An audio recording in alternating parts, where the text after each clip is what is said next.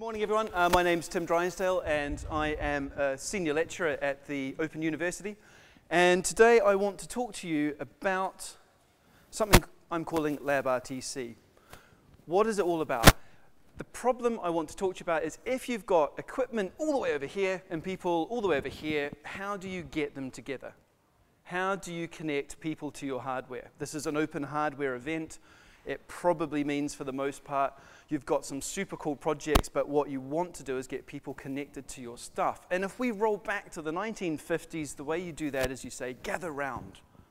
Come stand at my bench and I will show you my, in this case, an electrolysis experiment. However, now we have super cool hardware, things like a Mi arm. I've got one in my house. And we're kind of still doing the same thing with hardware. We're still kind of saying, come round and see my thing. But the problem is, we've got the internet, we've got an audience that is far bigger than the number of people that can drive to your house to see your latest toy. So you can do stuff like WebSockets, which actually we use, which is fantastic. But look at this, there's a big green expanse here where there should be a picture of a robot or something. There's just an on-off button for an LED that I took this example from. And the lack of video is kind of a pain because everything we do now is about having video. Did it happen? Well, I can't see the video, therefore it did not happen. So if you want to get publicity for what you're doing, if you want that publicity to get you money, then you're going to need to have a compelling experience. And with all of the recent burns that have happened to people who've bought Kickstarter projects and prototypes haven't worked, you need to do everything you can to have a compelling interaction with your hardware so that people will trust and believe what you're doing. And video is part of that. I've got a personal reason for being interested in having connection to hardware from the other, from a distance, and that is that my parents live on the other side of the world. My dad's quite techie, and sometimes I like to show him what I'm doing. So we've got two good reasons already. One is getting publicity for your project. One is me helping my dad see what I'm up to. And the other one is my day job, which is spending quite a lot of HEFCE's money on making a room full of equipment with a locked door that I can't let any students into, actually do something useful for us. So all of that kit's gone in a room, no students are going in it, and I've got to get them connected up to it and having a realistic experience.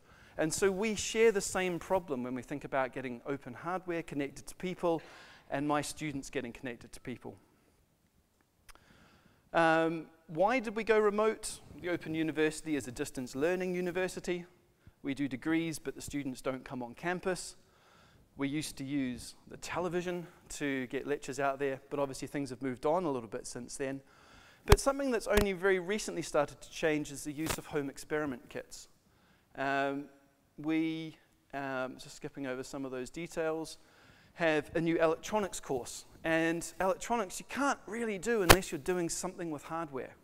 So for us to offer it, we have to move on a little bit from some of the approaches that have been taken with home experiment kits being sent out to students, because we want students to interact with stuff that, quite frankly, is far too expensive to stick in the post and send one out to every student. So we have a new strategic approach overall at the university anyway, which is not to send equipment out to students. And instead that forces us to look at how students can access them remotely. And it's actually a really good thing because it forces a great deal of creativity and encourages us to think really hard about what should happen in a lab environment and what the learning experiences are. And the people at the Open University that have gone before me in doing this, Nick Braithwaite in particular, one of his team is here, Edward Hand, who is waving in the front. I'm disappearing shortly after this, so if you have any questions about what we're doing, fall upon Edward. So I promised I would publicly embarrass him by pointing him out at this stage. So before I arrived, the Open University already won an award for the way in which it engages with students over the internet using hardware. And we were recently funded again, different funder this time, and as part of that I'm looking after doing massively parallel electronics experiments at a distance for students. We've got some robots in one room, we have some National Instrument equipment in another. Obviously none of this is open hardware per se, so For practicality reasons, it's what we use. But the things that I'm doing to connect to this equipment relate directly to what I think you should be doing to connect people to your open hardware. We have a giant switch with lots of purple wires coming into it that's directly connected into the Janet fiber optic backbone, and that is solely for experiments. So just to give you some idea of the scale of what we're proposing to do, it's not just one experiment in a big queue of students. It's lots of experiments and an even bigger queue of students, but they're all using it in parallel. So how do we actually go about showing something off? Wow, you should stick a webcam on it. So that's fine. You can stick a webcam on something, but that's when your problems start. The speed of light is actually not the problem here. Once you've got your video onto the network, it can go all the way around the world in less than a reaction time, more or less. So the problem you get with sharing video is actually latency. And you can try and get ahead of the game by starting slightly before the gun by predicting in certain things. Not in this particular case, but if you're doing video, he says, clicking, then there are a number of things that you can try. And one that we've used successfully at Open University is JPEG refresh, which works if you've got your equipment behind lots of security. But you still have a latency issue there. You can stream stuff. We were doing some experiments with some security cameras, and because this is being videoed, I must say that I've just pulled these images off the web. I don't actually know which ones my team were testing, so I don't know if these are the ones that are included or not. But basically, we found that if you wanted a streaming camera, you had to buy a security camera, and then the cost for the quality of video you got wasn't really particularly a compelling how should we say, cost benefit compared to what you can get out of those Logitech C920s. So we were looking at spending hundreds of pounds a camera to get a decent video quality with this built-in streaming. So it didn't seem economic to us. And then you might start asking, well, if you're looking at all of these different latency issues and you've got a few seconds over here, or you've got 3 minutes over there, or you're starting to get a sub a second, what really matters? How much latency do you tolerate before somebody says this is no longer a compelling experience? And in computer games, the answer is whatever latency means that you don't end up with people thinking they've shot people when they haven't been. That's the biggest previous kind of look into network latency. So in computer games, you tend to cheat. You tend to predict where everybody is, and you play the game, and you just keep checking that your history has been updated okay. But that doesn't work for us because real hardware is only going to make it into our lab if we're doing an experiment that is too chaotic or random or difficult to simulate. So if we could simulate it, we'd simulate it anyway. Whereas if we're actually putting hardware there, we're not simulating it, so we can't predict. So the other reason that we're interested in getting the latency right down is this chap here. If you haven't read this book, get it, but give yourself a year to read it. I started a year ago. I'm still only 3/4 of the way through because literally it's so dense with insight that you have to take your time and think about it. But the critical thing that his experiments have shown, and others in that community, is that any time you're holding something in your mind, you are burning psychological energy. Even if you are pushing a button and waiting 2 seconds to see what that button did, that's 2 seconds of extra psychological energy that you have burnt. And for our students that are holding down a full-time job, if they're coming into our remote lab virtually on a Friday night after an exhausting week at work, and every time I ask them to push a button, they have to remember what the button was for 2 seconds, I'm costing them psychological energy they probably don't have. And in the modern attention economy, we're calling it an information age. It's really an attention economy that we're in. There's so much information out there. It's can you get attention onto yours? If I don't like the start of a YouTube video, I've clicked off within 4 seconds. So I'm certainly not waiting for somebody's hardware to take 4 seconds to respond to something, and I don't think the students will accept that either. And so if you're trying to get your hardware in front of somebody, you really want to be able to go push, see the result straight away. You don't want 3 minutes or even a couple of seconds. So in one of the rooms in our lab, I have been beavering away trying to combine some existing technologies to make them do video quickly. And the way in which I am doing this is something called peer-to-peer video, which you all know because you've probably been in a Google Hangouts or a Skype call, and that is a peer-to-peer video connection. You speak, the other person speaks, and you're having a pretty natural conversation, even all the way around the world. So that means the technology exists to get video responses from hardware really quickly. But it's a little bit trickier to set up than just a standard one-port streaming media server. So the way it works is that the two peers need to find a way to share some information with each other about where they are in the world and how they can be communicated with. So they need to talk to a third party, and that third party has to figure out where they are and join them up. And once they've done that, they start trying to communicate with each other, and if the connection is successful, then they're sending information to each other directly without the third party being involved. So let's get rid of one of the people, and that's not open hardware, but it is hardware. Let's put some hardware in there and have the hardware be one end of that video connection. And let's get that low latency from that peer-to-peer. So, turns out that works. And this is the very, very first rubbish interface that I built. But literally, I finished this about 2 or 3 in the morning, phoned my dad and went, "Dad, would you like to play with some real hardware in the UK?" Of course, it was Sunday afternoon for him, so perfect timing. He was wide awake. I gave him a web link for this, and within about 4 or 5 seconds, the pendulum on the other side of the room started going and swinging about. There's this little rotary pendulum thing here.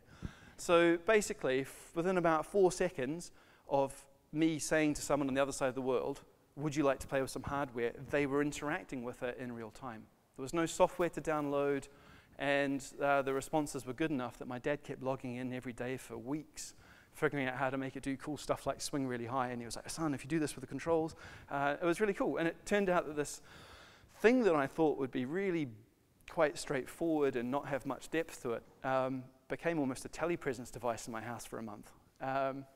So that was pretty cool. So that connection, let me see if I can turn that on. Could you click on the video for me? It's the bottom left of the click pad to make it click.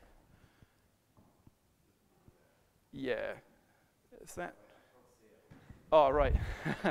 I know what I'm aiming for. No, not at all. It's trying to do this in mirror. Yeah, there we go. Okay, so you'll see here that there's a green dial on the bottom. There's a little mouse on that. That's my dad moving that in New Zealand, and that's what he sees on the screen as he does it. So you'll see him move it back around again. So that's the latency recorded on the screen from New Zealand with equipment in the UK. So I thought that was pretty cool. And we've gone on to build a bit more. Can you pull the same trick again? This is a slightly improved interface. This was when I was in Austin presenting this at National Instruments Week a couple of weeks ago. And I swear that's better than I've had from one side of Milton Keynes to another. You know, genuinely, I'm not faking it. That is video taken from my laptop in a coffee shop somewhere in the east side of Austin, back to New Zealand. I mean, back to the UK, I should say. So I've had people trying this out all around the world, and basically it works. So what I want to do is show you a little bit more about how this is done so that we can start moving toward making this sort of approach available to you for use with your projects. The architectural philosophy for this actually comes from what Ed and his team have been doing already, which is make things simple. Put everything in a JSON object and send JSON objects backwards and forwards between your experiment and your user. And that way you've got a nice cutout. You can separate out the concerns of how the equipment works and how the web app works. So my web apps know nothing about the internal details of how the hardware is run, and the hardware server has no idea how the user is processing the data they get. It just says, here's your latest sample, you do what you like with it. If you want to store it, if you want to zoom in, if you want to zoom out on the graph, your problem, don't ask for the data again, you've had it. And that keeps things quite straightforward. This stuff works on a mobile phone as well, actually, but mobile phones don't do fast Fourier transforms very fast, so there may be some exceptions there. Now, the critical thing where this starts to get slightly more involved is that as of December 2015, you cannot have a mixture of secure and insecure stuff on a web page. So if you want to do WebRTC, you have to have a secure web page. So that means you can no longer do insecure WebSockets on the same page as a WebRTC video. So that means that a lot of the stuff that's around for doing WebSockets on open hardware, you quite often see a line that says, oh, it doesn't do this securely. So there's a small gotcha there, but I can tell you how to get around that. So the critical line was this one here where it says, there's an extra S. So you've got to get that in there. WebSockets are pretty damn good. I mean, they're better than the video. We can put 20 users onto the same piece of equipment, and they'll all get a message within a single-digit number of milliseconds after we decide to send it. So, you know, as far as connecting to hardware goes for control and data, you could do that in WebRTC with its data connection, but WebSockets is, how should we say, it's a direct connection, so you don't have to go through something which I'll explain next, which is setting up the video call. So it's kind of nice when you go to a page to have something happening straight away. If you do the data and control with WebSockets, that's a much more bomb-proof thing to set up than a WebRTC connection, so you can get data showing on the screen while the video is loading, and I think that provides a sort of a nicer user experience.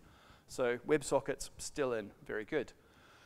Peer-to-peer, there's not really much point in investing a lot of effort in something if it's not going to be around for much longer and if there's not a very big community behind it. But WebRTC is in the right place at the moment. It's getting a lot of attention from the major browser companies, so there is a huge amount of investment going into making sure that the video is coming out of your webcam and getting onto the internet as fast as possible. So this is where the latency thing gets solved. Basically, WebRTC, you're not touching the video very much. It comes from the camera, it ends up on the internet, going to the other person. That's why this is a preferable approach to others. It's just because it's going onto the wire and going straight there. Believe it or not, Microsoft are coming to play. ORTC, their version of RTC, is going to synchronize with WebRTC at standard version 2.0, or so we believe. So it means that it's the right kind of place to be investing effort if you're doing development, because it should be around for the foreseeable short-term, medium-term future. How do you connect? I know this sounds trivial, but one of the things that started doing my head in when I was trying to get to grips with this at the start of doing it was, how do these two peers actually choose one another amongst all of the other peers that want to talk to each other in the world? You know, why are you not accidentally ending up talking to somebody else? If I go to my server and I put in the room name that I want to talk to someone at, why is that room name not then able to be accidentally shared by somebody using a different server? And it's all actually really quite straightforward, and that is that this line here, you can't really see the red background here, but this URL here is where your signal master is. That's that computer at the bottom of the screen that says, hey, I've got people that want to talk to each other. So if you go to a particular signal master, it's like going to a conference center, and then if you give it a room name, that's like going to a particular room in that building. So you have to get to the right building and then the right room in the building, the right signal master with the right room name in order to speak to each other.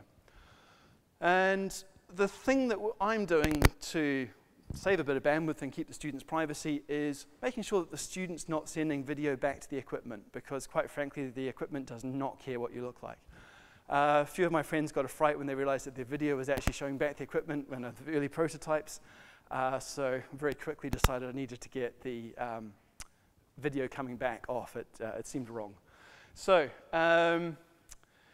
that's that bit there. So you've got full control over video and audio. At the moment, I have audio turned off for the system that's running in my house. I have it turned off for the systems running at work as well, but we're turning that on soon enough, because hearing something clank and bang if it moves is kind of cool. It's part of it. But if you're running it in your house, you maybe don't want to be bugging yourself to the wider world. So yeah, you want to check that. And you can check, because if you go to your own web page and you get a lot of feedback audio, then you know that you've got your room bugged. So in our case, each experiment has its own room. So we have a signal master that we're running ourselves, and each experiment has its own room name within that. And we'll keep changing them just to keep students on their toes. Then we get to the bit that, thankfully, there are a lot of smart engineers working on at the various browser companies. But it's that whole process of how you actually connect these peers up. Because, well, let's face it, if you've got your own broadband connection at home, it's very, very likely it is behind network address translation, because there are not enough static IPs for the UK broadband providers to give you your own static IP address. So that means that the IP address that your computer has is probably going to be a 192.168, because it's behind network address translation behind your home hub router, which itself has an IP address which is behind network address translation. So you're more than likely to find that your computer doesn't actually know what IP address to give to the signal master, to give to the other person. Because if you each give each other 192.168 addresses, then you're not going anywhere. So what you have to do is ask each peer to talk to a server that can identify it. A stun server does that job. Basically, all it is a computer that has two network cards, so that some of the clever tricks that people play with, pretending to have slightly different IP addresses depending on what IP address you give them, can all be worked out. So that server at the bottom of the screen that I said does a connection actually has multiple parts. One of them is, yep, these are the two people that want to connect, and the other is, this is where they're actually sitting at. And that stun server will generate a number of different candidates that could be connectable between each person. And if it all works, great. You might notice when you're using different WebRTC products that they all have a slightly different experience as you connect. And that's because people have different degrees of paranoia about how quickly they want to connect and how good they want that connection to be. So some people start off with the first thing that comes through and then go on to something that's really boring and slow. Some go with something that's really boring and slow and then upgrade if they can. And it all depends on the architectural philosophy. So the reason why peer-to-peer looks different in so many different products is because of these decisions that are made about how you hook up. Is it really that hard? It depends on your IP policy, your firewall policies. So it seems like an obvious thing to say, but if you're sitting at a castle, you want the things that are being thrown by catapults to go out. You don't want them to come in. And if you imagine that your router is a little bit like a castle wall, if you've thrown something out through it, there's temporarily a hole in the air that has gone out through, so something could come back in through that. And that's effectively what happens when you do a peer-to-peer connection. You have your firewall and the other person's firewall. And once you have each other's details, you just start spamming each other with binding requests. And what you're hoping is that your binding request went out, creating a pinhole in your firewall, where one of the messages that they're spamming out comes back in, making your firewall think the other computer genuinely responded to you. But what actually happened is you're just both spamming each other at the same time, hoping that eventually holes open up on your own firewalls and the messages will get through. So this is why it's not as simple as a WebSocket connection. There's an element of jeopardy here. So if you use T-Shark or Wireshark, you can see an absolute shed load of binding requests go out. And if you don't see a success response like this popping up, they're easy to spot because they're actually more characters, so you can see a long block of text and then you can see an extra line kicking out now and then. If you don't see the binding success response, no joy.